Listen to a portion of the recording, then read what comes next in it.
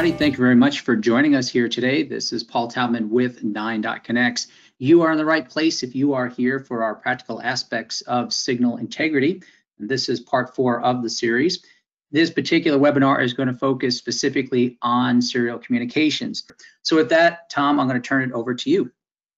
Hello, everyone, and thank you for joining me for part 4 of the 9.Connects webinar series on practical aspects of signal integrity. My name is Tom Cassidy, and I'm a senior engineer at 9.Connects.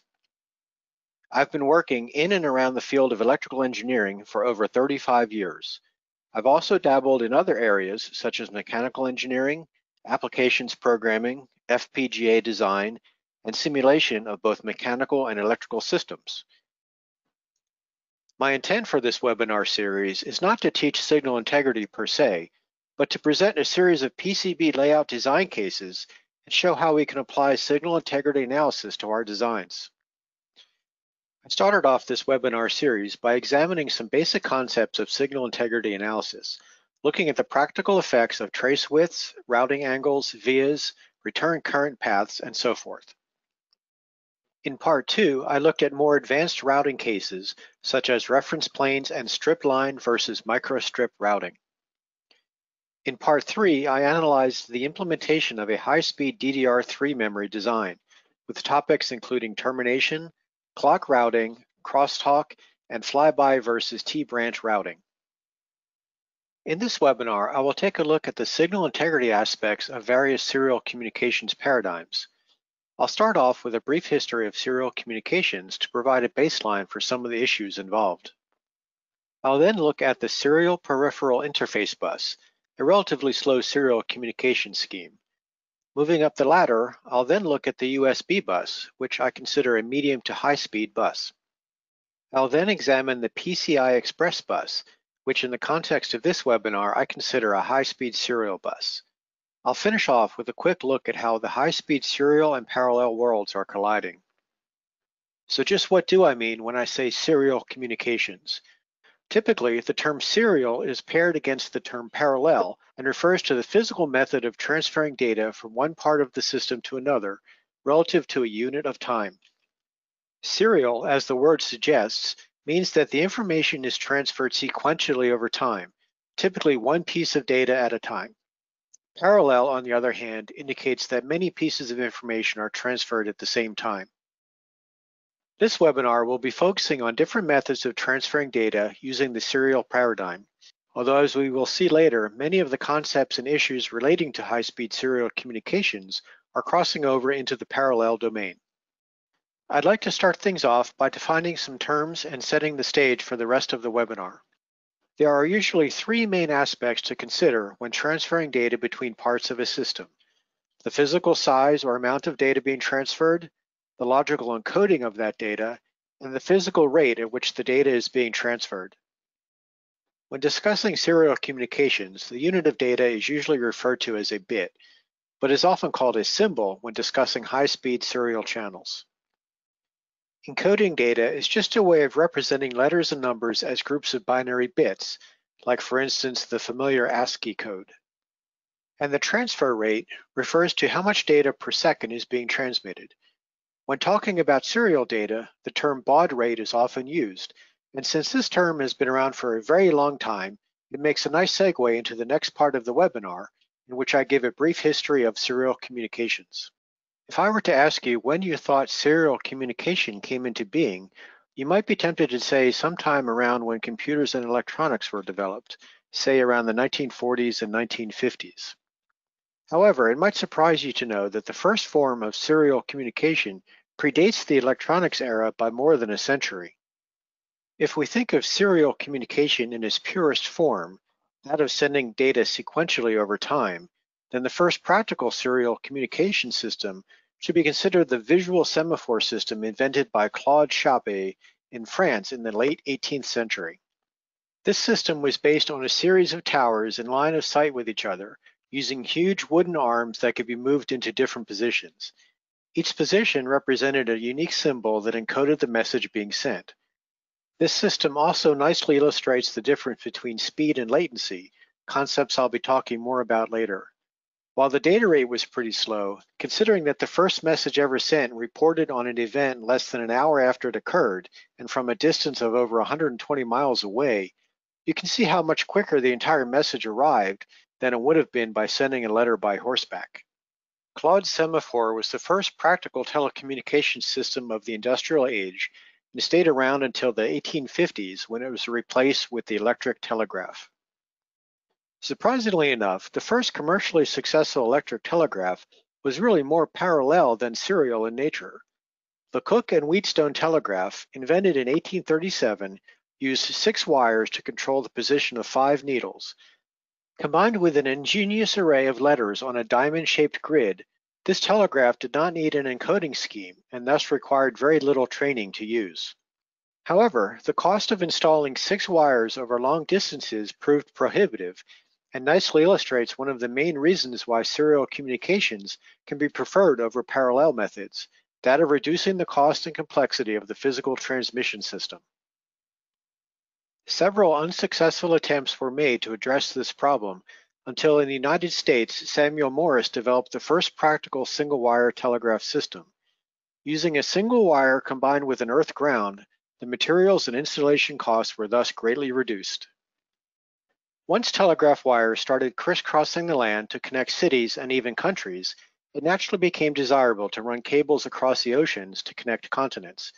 And since these undersea cables were so much longer than those used on land, they were the first to experience electrical problems of a kind that we now associate with transmission lines. In fact, it was Lord Kelvin's work on the mathematical description of these long transmission cables that laid the foundation for the signal integrity analysis methods we use today. While the switch to single-wire transmissions greatly improved things, nothing comes for free, and the use of fewer wires meant that a more complex encoding system was required. The most successful scheme was also invented by Samuel Morse and is, of course, the Morse code.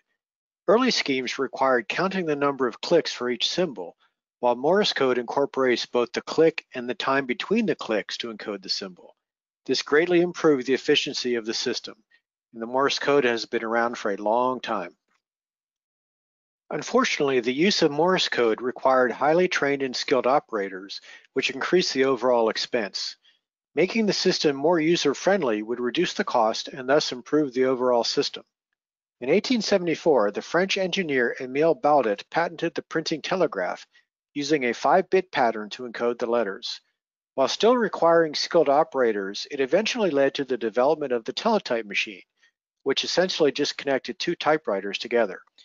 This meant that anyone could type on one end of the system and have the plain text message appear on the other end. A modified form of the baud-out code was used to encode letters in these teletype machines, and in fact it was Émile Baudat's code that led to the phrase baud rate that is still in use today. Nowadays, the term baud rate refers to the bits per second of serial data transmission. Confusingly, this is not a direct correlation to the actual number of data bits being sent, since the data stream typically includes bits for flow control, which use up some of the data bandwidth. Moving on to more recent history, the advent of the mainframe computer led to the development of the remote teletype terminal, and eventually to CRT-based display terminals, also known as dumb terminals. Thus began the era of the ubiquitous RS-232 serial interface, which was widely used to connect these terminals to the mainframe computers. The RS-232 remained as the serial port of choice when personal computers came into being, used to connect various peripheral devices such as modems and printers. It is a testament to its robustness that it is still in use today, although it is rapidly being replaced by USB. Okay, enough history. Let's start talking about the modern day and take a look at the Serial Peripheral Interface Bus, or the SPI bus. Developed in the mid-1980s by Motorola, it's become the de facto standard for short-distance communications between ICs on a PCB. And the fact that it is called a standard is interesting because in fact there is no actual formal definition for the SPI bus. This means that there are a lot of variations in the wild relating to data word size, clock polarity, and even the number of signals being used. However, for the purposes of this webinar, I'm only going to be looking at the most common implementation. The SPI bus is what is known as a synchronous serial communications interface, which means that the data transfers are synchronized by a separate clock signal. The most common configuration of the SPI bus is shown here.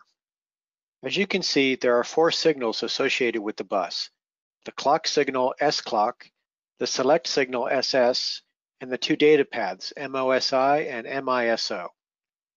The 2 data paths indicate that the SPI bus is full duplex, meaning that the data goes into and out of the master at the same time. This is one of the benefits of the SPI bus paradigm. The SPI bus essentially works as a ring topology of shift registers, with data being transferred on the clock edge. As you see here, the data is leaving the master on the MOSI bus and is coming back in on the MISO signal. While it is possible to daisy chain these signals, the most common topology is actually to have all of the signals in parallel and use the chip select signals to pick which slave is being accessed. Since there is no formal standard for the bus, there is no maximum clock rate defined, so you can basically run it as fast as you want, limited only by the devices themselves and any signal integrity limitations based on the routing. Most speeds are in the 10 MHz range, but you can easily run up to 50 MHz if your devices and routing support it. As I stated earlier, there are typically 3 common signals that need to be routed between the master and all slave devices, shown here highlighted in green. There are additional individual select signals for each slave, shown here in blue. The need for routing 4 or more traces makes routing SPI more difficult than some of the other serial bus types available. So it is desirable to use the easiest possible routing techniques to minimize the effort involved in routing these multiple signals. If you search for how to route SPI buses, you'll come across a wide range of selections, ranging from just do whatever to treat them like sensitive high-speed signals. But how do you really know what you need to do when routing your own SPI design? Since the SPI bus is a synchronous serial bus, it is the relationship between the clock edge and the data signals that is the most critical parameter for proper operation. So really, the only routing requirement is that the end results give you the proper timing relationship at the desired clock speed. Of course, you might still have to worry about EMI and other possible signal integrity issues, but the timing is really the most basic requirement in selecting your routing paradigm. As we know from my previous webinars, the signal integrity is affected by the edge transitions or slew rate of the signals, not the actual clock speed. But since the clock speeds for SPI buses are typically in the 10 to 50 MHz range, and you won't need to have fast edge transitions to meet timing, so you can use slower slew rates and still meet your timing requirements. But be warned that some devices may not give you a choice and will still have high slew rates, even at relatively slow clock speeds. So don't just assume running at 10 MHz means that you will not have signal integrity issues. Let's look at a real-world implementation of a SPI bus. The design I'm showing here is derived from a design using a Texas Instruments TMS570 MCU as the SPI master device. It has 4 slave devices on the SPI bus, 2 flash devices and 2 thermocouple interface chips. Thus, as we see in the schematics, there are 3 SPI bus signals and 4 chip selects. For this demonstration, I will just be looking at the SPI bus signals and ignoring the chip selects. Here's the layout that I extracted from the final design, of which for clarity I've removed all of the other devices and traces not associated with the SPI bus. As you see, the routing isn't the cleanest. All of the signals cross multiple routing layers, and thus there are plenty of vias. I did manage to keep the stubs relatively short though. So based on this layout, the question is, how well will it work in the real world? Is my unclean routing okay from a signal integrity perspective, or am I going to have to do a respin to get it to work? We can glean some indications about the possible signal integrity issues from the pin layout of the TMS570. As we see here, the ground pins, circled in green, are nowhere near the SPI signals, circled in pink. This indicates that the designers of the chip were not all that concerned about the return current paths for these signals. Another indication about the lack of SI concerns is the fact that these pins are shared with other functions, including general purpose I/O. Thus, it is unlikely that these pins have strict driving and receiving requirements typical of high-speed signals. And in fact, if we look at the TMS570 datasheet, we find that the maximum clock rate for the SPI module is only 25 MHz, and the fastest possible rise time is listed as 4 nanoseconds. Using Eric Bogatin's signal bandwidth formula, in which we can estimate the required bandwidth of a signal based on its rise time, we can determine that the bandwidth for the TMS 570 SPI signals is only 0.0875 gigahertz, or about 87.5 megahertz. This means that the signal's frequency components above about 90 megahertz can be ignored. Compare this number to the 1.4 gigahertz bandwidth for DDR3, and we see that we're operating in some pretty easy territory. Before I dig into the results, I'd like to give a quick overview of the simulation process I used, borrowing some slides from my first webinar. I first created a design case layout using Altium Designer and saved the results as an ODB++ file. I then import this into the Cadence Sigrity Power SI program. This lets me do a full wave 3D EM simulation of the PCB and generates the S parameters of the traces that we are interested in. Using this S parameter file, as well as the IBIS models of my components, I am able to generate time and frequency domain simulations using Cadence System SI. If you are interested in more details about this process, I recommend you review my previous webinars, and in particular the first in the series. You can access these videos on the 9.Connect's website or ask us to send you the links. So let's look at the results of simulating my SPI design. Here we see the S parameter results for the 3 SPI bus signals. I went ahead and simulated up to 2 gigahertz, but recall that we only really care about frequencies lower than about 90 megahertz. And as we see at that frequency range, the signals are really good. It's not until we get up into the gigahertz range that we start to see some resonant conditions affecting the frequency responses. Moving over into the time domain, here's the setup for the System SI simulation. I used a very simple model with just 3 main components, the TMS 570 MCU, the SPI flash memory, and the PCB model itself. And here are the simulation results as a timing diagram. The S clock signal is in red, and the data signals are in blue and green. I simulated at a clock speed of 40 megahertz, and as you see, we have plenty of timing margin around the clock edges. Adding in the eye diagram really emphasizes this margin. Just out of curiosity, and since it is so easy to change the clock rate, I went ahead and simulated for 100 megahertz.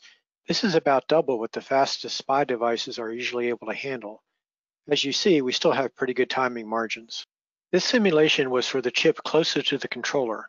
If I change to the chip farthest away, we get these results. Not much different other than a little more ringing.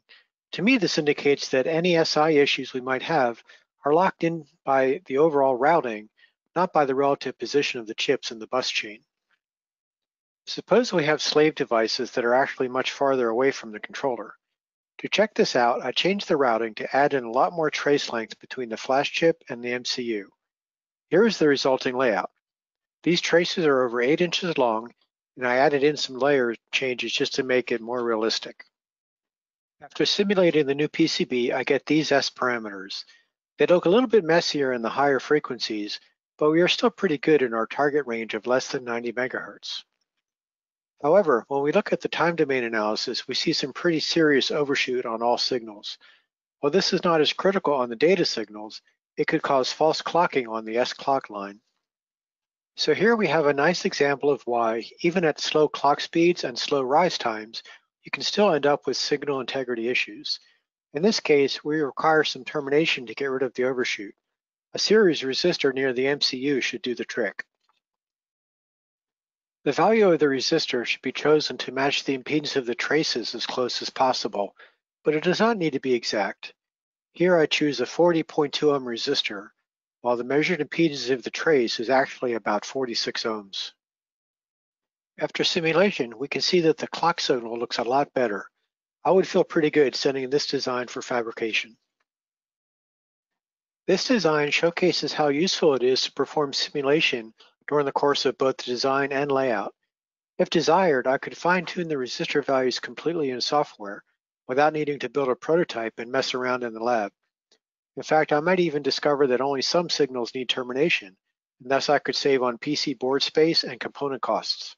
In today's world, the SPI bus is considered a relatively low-speed serial bus. Here are some bits per second numbers from various other serial communications channels, including some historical values for comparison.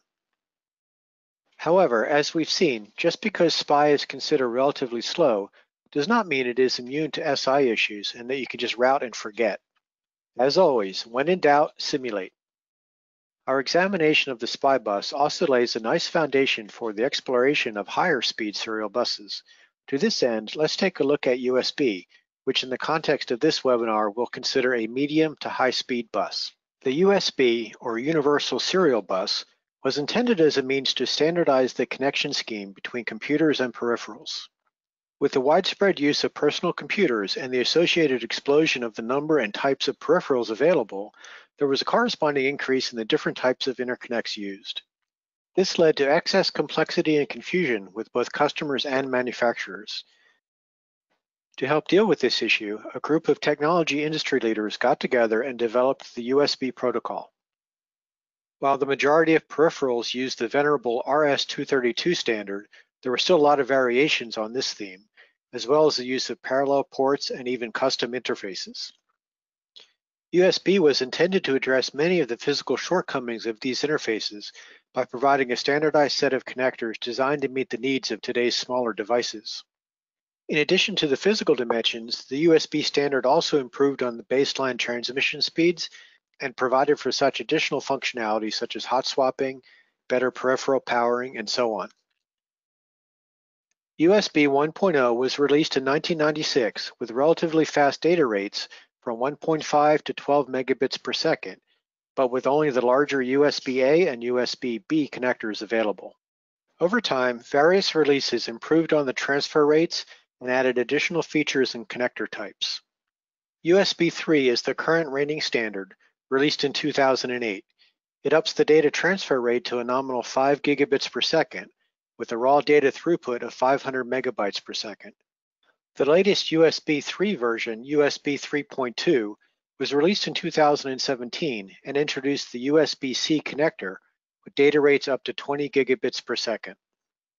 I'm going to focus on USB 3 for this webinar, but there is another version after that. While USB 4.0 was released in August 2019 and bumps the data rate up to 40 gigabits per second, it is yet to reach widespread use. Okay, let's take a look at the physical implementation of a USB communications channel. In contrast to the SPI bus, the USB is what is considered an asynchronous serial bus. This means that instead of having separate clock and data lines like the SPI bus, the USB bus combines the clock and data functionality in a single wire. While this method helps reduce the amount of wiring and makes routing easier, it does not come for free. The reduction in wiring complexity comes with a corresponding increase in the complexity of the encoding scheme, which I will discuss shortly. Physically, the data signals of a USB channel are transmitted using differential signaling, and since the USB is mainly intended to be used to connect devices with cables, this defines the use of twisted pair wires with 90 ohm differential impedance. And of course, since there will also be traces on the PCB, we will want to match the same impedance, so we will use 90 ohm differential pair routing there as well. I've covered the signal integrity aspects of differential pair traces in a previous webinar, so in the interest of time, I will not repeat that here. If you're interested in learning more about this topic, I suggest you watch part 3 of my webinar series. Okay, so now that we have the physical medium defined, we need to figure out how to send data over it. Since most digital circuitry uses parallel data as its native format, in order to transmit serially, we must be able to convert this parallel data to serial data at the transmitter, and then convert it back to parallel data at the receiver. This process occurs in a functional block known as a SERDES. This stands for Serializer Deserializer, and is a core component of any asynchronous serial communication scheme.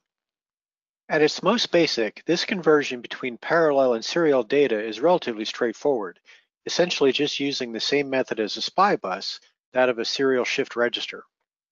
However, in addition to converting parallel data to serial data, there is another basic requirement when using an asynchronous transmission paradigm. We still need a way to both embed and then recover this clock signal as well. In order to extract a clock from the data stream, we need to use the data transitions as a reference and essentially match a clock to these transitions. There are a variety of methods for doing this matching, such as PLL or phase lock loop, delay lock loop, and oversampling. But obviously for this method to work, we will need to have a sufficient number of transitions occurring sufficiently often in the data stream to give us something to lock onto. And unfortunately, we cannot rely on the actual data we are sending, since as I'm sure you can imagine, it is very possible that we might get long sequences of zeros or ones in normal streams of data. So we use a method of mapping the raw data into a new sequence that ensures that we will have the transitions we need regardless of the actual raw data values. This is known as encoding, and as you might expect, there are a variety of encoding schemes in use today. USB uses an encoding scheme known as 8B/10B. As the name suggests, 8B10B maps the entire range of 256 discrete numbers of an 8-bit byte into 1024 discrete numbers of a 10-bit word. Since we have essentially 4 times as many data patterns available to us than we actually need, we can just pick and choose among these values to ensure that we have enough transitions to both embed and recover our clock signal. The algorithm used in the 8B10B encoding scheme ensures that we never have more than 5 zeros or 5 ones in a row. There is an obvious downside to using this type of encoding, however. Since we are now sending 10 bits for every 8 bits of real data, our effective bandwidth has been reduced by 20%. There are other encoding schemes that help reduce this overhead, but once again at the cost of a more complex implementation. In addition to serializing our data and embedding the clock, the SIRDES and encoding scheme performs one additional important function. As we see in this diagram, if on average we send more zeros than ones over a transmission line, the average DC value of the signal will skew negative, as shown by the blue line. This DC bias will affect the electronics at the receiver, making it harder to detect the data transitions and recover the clock. So in addition to ensuring that we have a sufficient number of transitions, we also need to ensure that we have the same average number of zeros and ones being transmitted. This is known as DC balancing, and its effect is shown here with the black line. Fortunately, the same method we use to encode for transitions can also be used to encode for DC balancing. We just need to pick a value that helps restore the DC balance based on the data that has already been sent. In essence, the transmitter keeps track of the running average of ones and zeros and picks new symbols that will help restore the overall average. Okay, I think that's enough theory for now. Let's look at some implementation. In order to demonstrate the operation of a USB channel, I'm going to change up my method a bit and just use the functional simulations of System SI rather than creating different PCB models. I think that since USB is more of a cable-based interconnect scheme, playing with PCB layouts isn't going to be all that informative at this stage. I'll get back to PCB simulations in the next section on the PCIe backplane bus. System SI is a very powerful tool that lets you analyze every aspect of a serial link. In addition to the types of low-level analysis I've shown so far, it also provides analysis tools for standards compliance verifications for a wide range of different high-speed serial schemes. Here is an example of a System SI project that would be used to check for USB 3.1 Gen 2 compliance. As you see, there are blocks for pretty much every component and cable in the serial chain, including physical models of IC packages, cables, and connectors. But at this point in the webinar, I'm really more interested in just providing an introduction to some of the concepts used when analyzing high-speed serial communications links. To this end, I've greatly simplified things and will start with a model based on a simple single-channel link. But I will show some results of the USB 3 compliance testing later, once we understand some of the concept used to measure high-speed links. Here we see the serial transmitter and receiver modules. These can be SPICE models, but are more often IBIS models since they usually represent more complicated devices. And these modules represent the physical packages of the integrated circuits, essentially modeling the connections between the IC die and the PCB.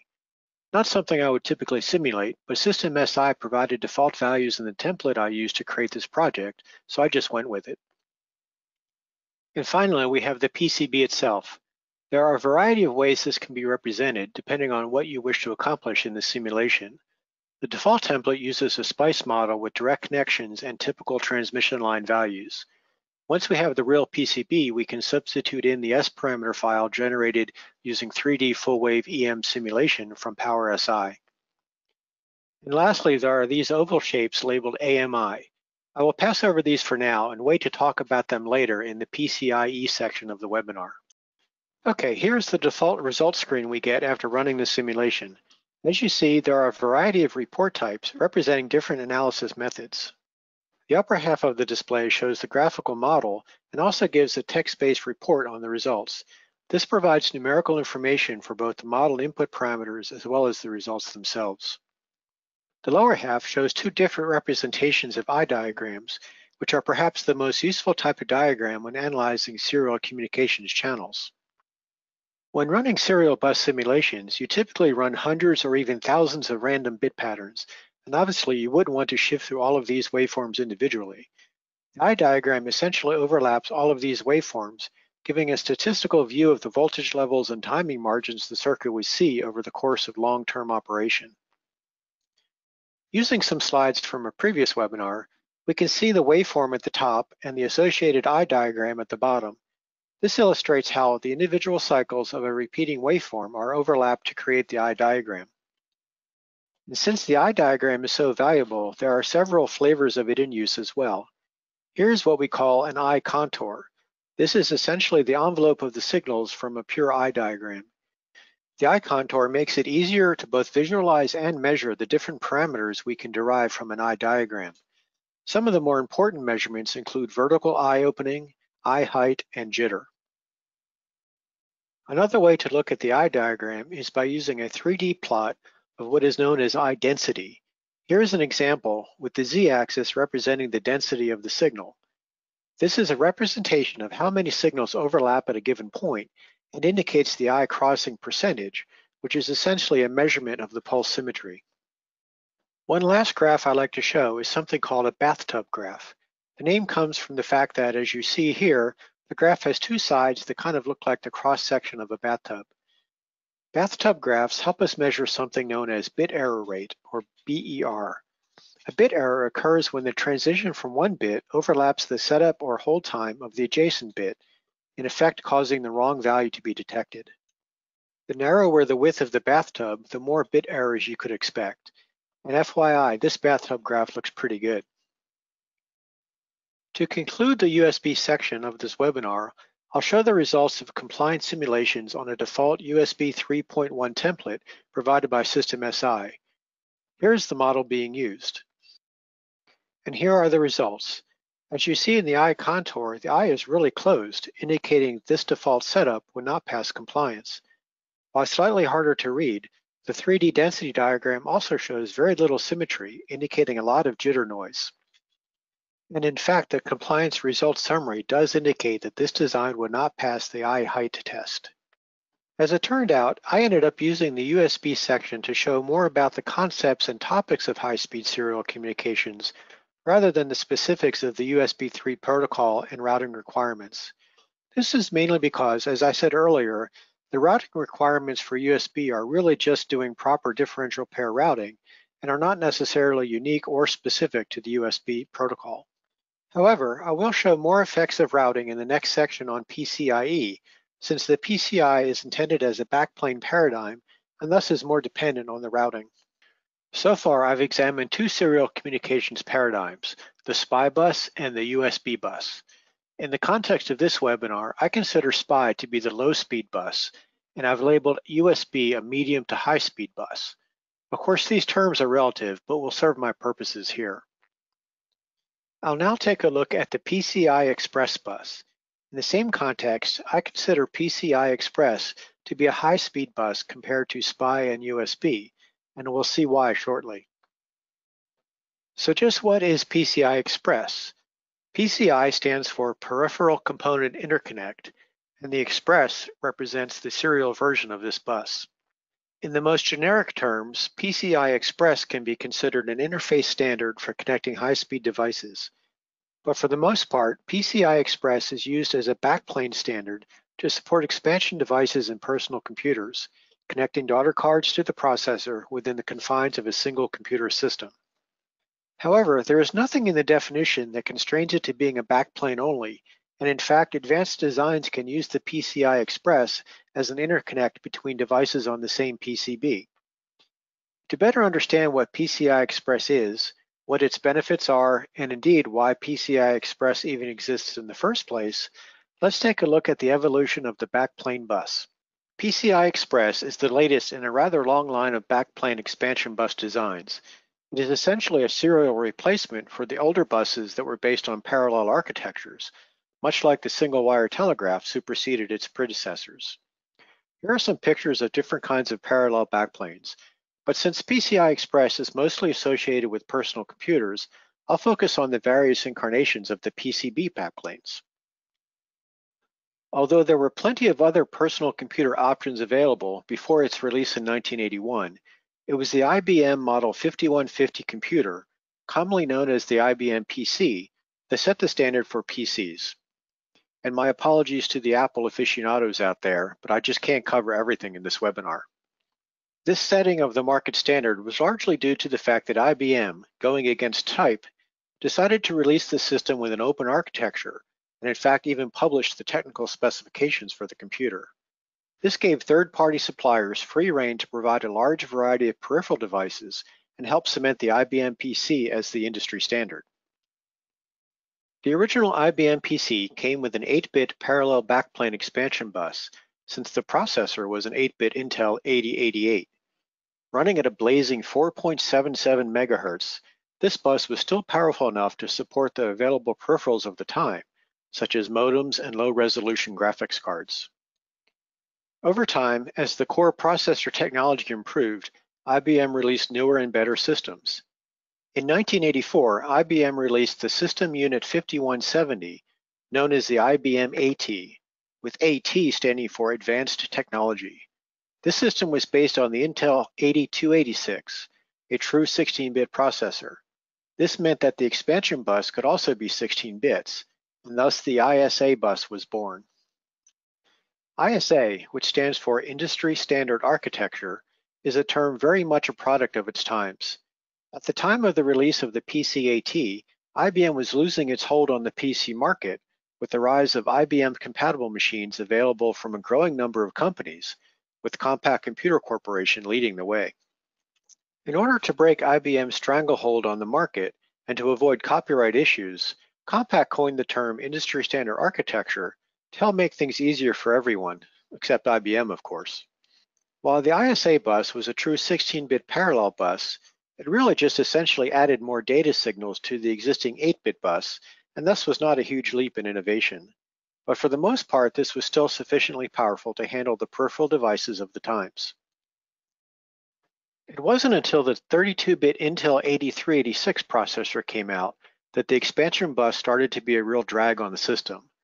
The first 8386 system still maintained the 16-bit expansion bus, both for compatibility and due to the fact that IBM still hadn't come out with a 32-bit standard yet. It is now that we start to see the forces coming into play that would eventually lead to the PCI Express bus. Going from 8 to 16 bits was not that big of a deal, but going from 16 to a 32-bit parallel bus meant adding a lot more signals, which also meant a corresponding increase in the connector size, board space, and routing complexity. In addition, bus speeds were increasing to the point that the relative timing between traces was also becoming important. IBM tried to address this problem by coming up with the microchannel architecture, or MCA, which, while being a nicely designed 32-bit bus that provided many improvements on ISA, it was not backwards compatible and in fact was considered a proprietary design. At the same time, Compaq and other non-IBM companies came up with the ISA bus, which stands for Extended Industry Standard Architecture. As the name suggests, it was fully backwards compatible with the ISA bus, both electrically and physically. This meant that all existing peripherals would still work with it, and new 32-bit devices could be developed as needed. And as a personal interest story, I started working at Compaq after grad school, and I was actually on the engineering team that defined the ISA standard. In fact, some of my work made it directly into the published standards. Here I am with the original ISA Tech Rough Manual. Unfortunately, neither the microchannel architecture nor the ISA bus had much longevity. The incompatibility of the MCA meant the industry would have to throw away all existing boards, which, as you can imagine, didn't go over very well. And as it turns out, the industry standard compatibility of the ESA bus was actually an Achilles heel, anchoring the bus to an increasingly outdated architecture and preventing it from improving with the times. Enter the PCI bus. Standing for Peripheral Component Interconnect, the PCI began development at Intel starting around 1990. It was first used on server platforms, where the performance increase was more important than maintaining backwards compatibility, and cost was not as much of a factor. General consumer market penetration of the PCI bus started happening in 1994, and by 1996, the PCI became the de facto standard for all new PCs. The initial PCI standard was a 32-bit parallel architecture. The connector, while of roughly the same size as the ISA bus, used narrower pins and thus could cram more signals in the same area. While this meant the overall size of the system and its peripheral cards could remain the same, it made routing even more difficult. The advent of widely available 64-bit processors, as well as high-speed peripheral devices demanding more and more bandwidth, put the final nail in the coffin for expansion buses relying on a parallel architecture, and thus was born the PCI Express standard. PCI Express was created to deal with the problem of needing high-speed interconnections between processors and peripherals without the associated issues of high-density routing and timing issues that arise with ever larger parallel bus implementations. PCI Express solves this problem by using one or more high-speed serial buses instead of a parallel bus. Each serial bus is known as a lane, and depending on their needs, peripheral devices can use up to 32 lanes, although most devices typically use from 1 to 16.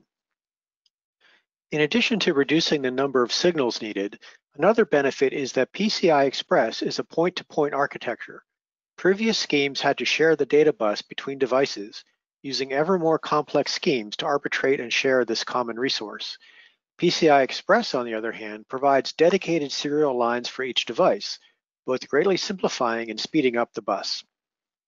And not only does each device have its own unique connection, but they are also full duplex, meaning that data can flow both to and from the device at the same time. This was not possible with a shared parallel bus.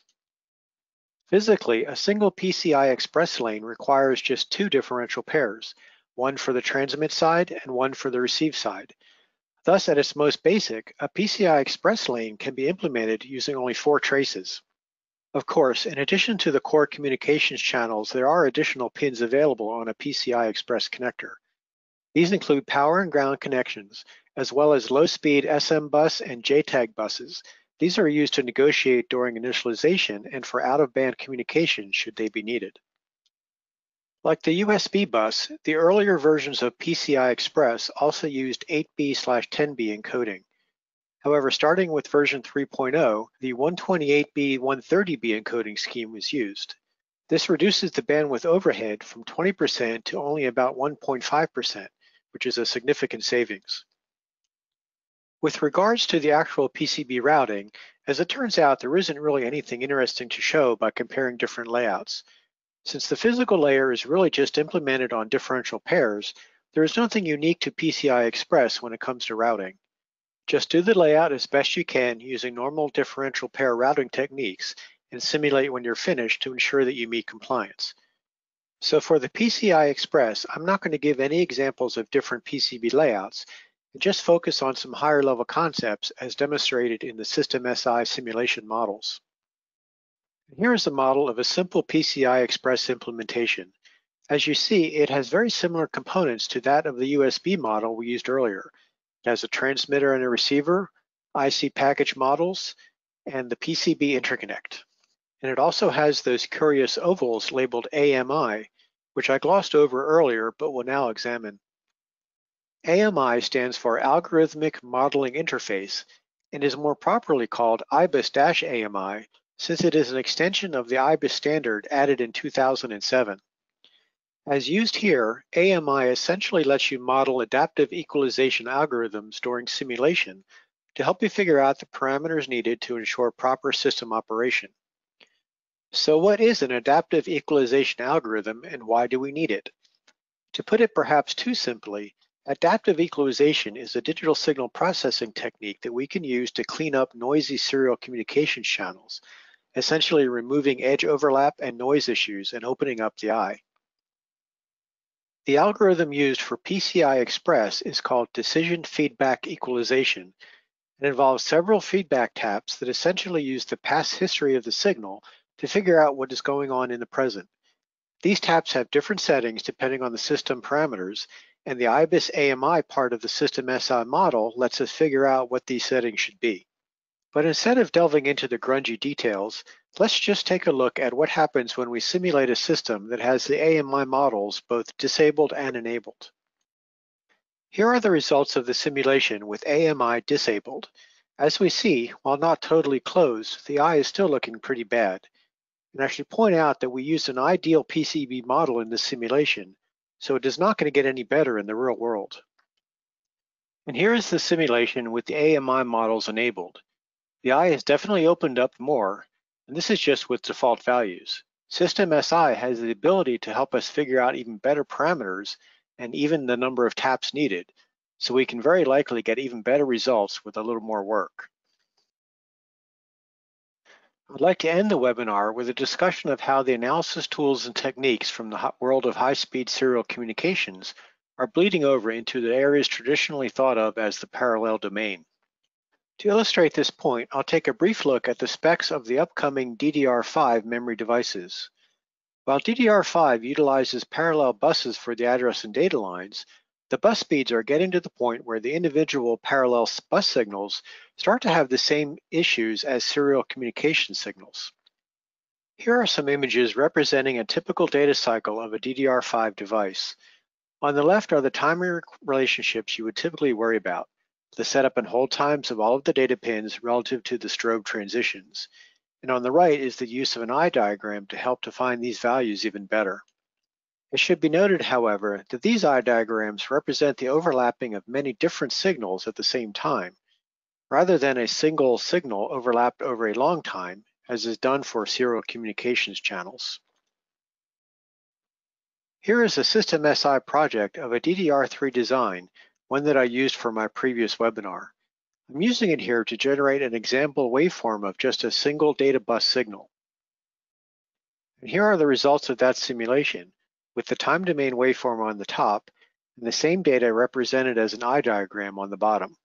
As you can see, the eye diagram looks very much like that of a standard serial communication signal, even though it is actually a part of a parallel bus architecture.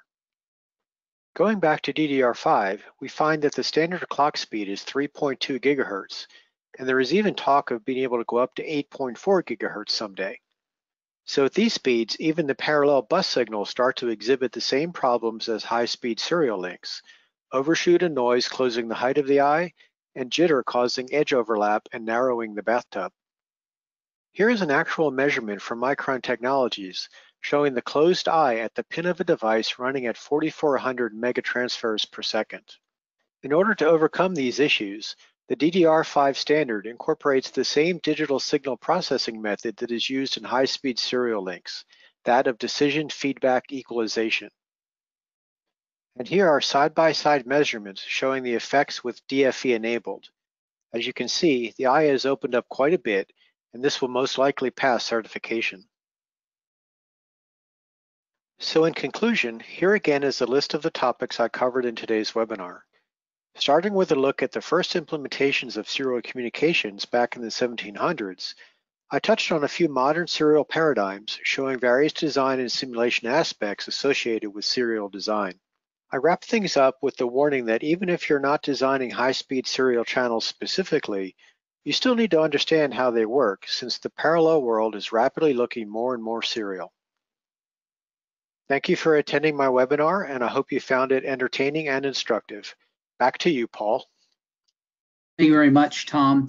What we'd like to do is we'd like to have, we're going to start one of two polling questions here, and so we'll get that started here. So you can take a moment to take a look at that and click on the boxes that would be applicable to you, or just kind of interesting. We would like to know basically if you are using any of the buses that Tom has referred to in the webinar here today. So a large portion of you are definitely using the SBI and also the USB as well. And actually even more than we thought, I think, with the PCIe bus. there as well. So yeah, thank you very much for that. And then lastly, one other question we have for you, just what you felt of the webinar. Well, thank you guys for giving us that feedback. We do appreciate it here. So here for a reason that the signal integrity issues are the last thing that one wants on such a critical path, especially when we're dealing with something that's serial here. And one of the things that came up, it was an interesting question that was asked to me by a former colleague about getting into simulation. And what I want to do is kind of answer that here in a more public setting. So what does it really take if you want to get into simulation yourself? Well, first and foremost, the tools. So we are lucky to have the Sigrity tool, but there are other tools out there as well. And you really do want to have one of these higher end tools, especially those that do have the 3D solving engines that are associated with them. You can do the old algebraic form, the formula ones, but they're very limited in what they can do. And why do they charge top dollar for these? Well, it's really plain and simple to find those people who can really code and understand RF signaling are really rare to find. So they can charge a premium for these particular type of tools. Secondly, even if you bought one of these tools, there is a learning curve, and I'm pretty sure that Tom can attest to the fact that when he first got the Sigrity tool, he was pulling out his hair for about 3 months trying to get his head wrapped around it. And there's a lot to do because it's just not about pushing the button. He did mention during the webinar that you've got to bring in the ODB++ files. What he didn't tell you in that quick commentary was that there's quite a bit of massaging that has to do with those ODB++ files, in addition to all of the IBIS files he's got to add so that the components are properly represented. And of course, there's the equipment itself. This type of software that you buy is not something that you could run it on a laptop or onto a PC, but it really needs to have a lot more horsepower. It needs to have a better motherboard. It has to have a higher processor. It certainly needs to have the memory in order to do this. And I know that Tom's invested quite a bit in his computer setup in order to be able to do these type of simulations. And two other thoughts for you on this, the downtime, because you can see that you can easily spend $100,000 in training equipment and on software rather easily. But how much downtime do you expect to have if you are going to learn this here? Because even if it was 25% of the time that you're going to use this, well, that's 75% of the time in a given year that you won't. And everybody knows it's use it or lose it. So if you don't do it for a while and you get back to it, you're going to be rusty with it. So if you're going to do this, it's one of those things that you want to be able to do all the time. And then lastly, are you thinking about this as a crutch or a verification? So what I mean by a crutch is that you really don't feel like you can do the work without it, versus verification where it's like, you know, you could do the work, but this is simply just to verify the work that you're doing in there as well. And hopefully with the understanding that you have with high-speed design and the knowledge and the rules of thumbs that you can use, this becomes a verification and not a crutch. So here at 9.Connects, we've kind of gone 180 when it comes to simulation. What do I mean by that? Well, in the distant past, we would say, don't bother with simulation. It's just cheaper and more effective for you to just simply make the board, figure out what you did wrong, maybe take a class or two on high-speed design, and through the rules of thumb, you'll do just fine without all this simulation. Because you can see there's obviously a huge investment. And as a matter of fact, I would still recommend this to a smaller business that says, you know what, I really can't afford what you just explained over here. So if you do have those rules of thumb and it's just cheaper to do a respin, then just do a respin. Now, more recently, we've started introducing our own simulation services as well. And so when we go to a client, or actually a client comes to us, says we'd like you to lay out a board, well, we had always tried to say, well, do you want simulation with that? And some of our customers said yes, and some of them said no.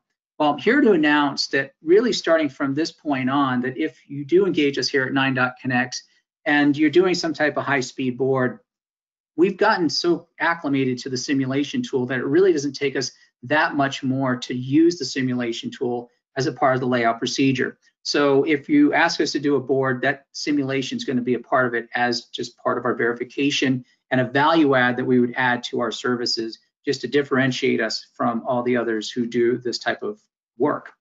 So with that being said, if you'd like more information about what we do here at 9.Connects, in particular for simulation, do check us out on our website at 9.connects.com. And if you go under engineering services, you'll see our write-up, and we've recently refreshed this and it's about the simulation overview. With that, I want to thank you very much for joining us here today, and you have a great day.